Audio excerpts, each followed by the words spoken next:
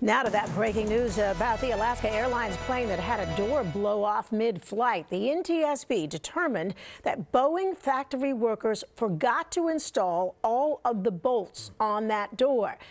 Incredible. Eyewitness News reporter Darla Miles in the newsroom with details. Darla?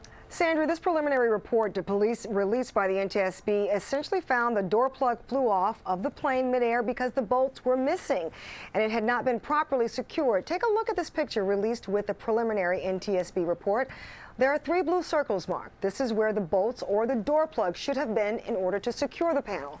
But Spirit Airlines employees last September were fixing rivets on the plane in a Boeing facility, and the report says they put the door back on and forgot to put the bolts back on. The workers happened to take a snap of this photo of their work.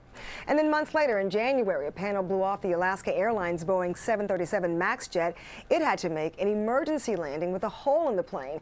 There were no serious injuries. The investigation found that all 4 bolts were missing before the plane took off from Portland, Oregon. The NTSB did not cite a cause for this error, but the head of the FAA on Capitol Hill this morning addressing the Boeing incident.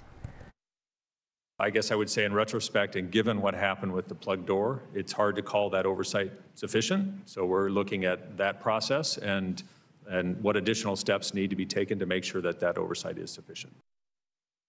Boeing's president and CEO making a similar statement about the findings, saying whatever the final conclusions are, Boeing is accountable for what happened and is looking into additional safety steps. The final NTSB report will not be released until next year.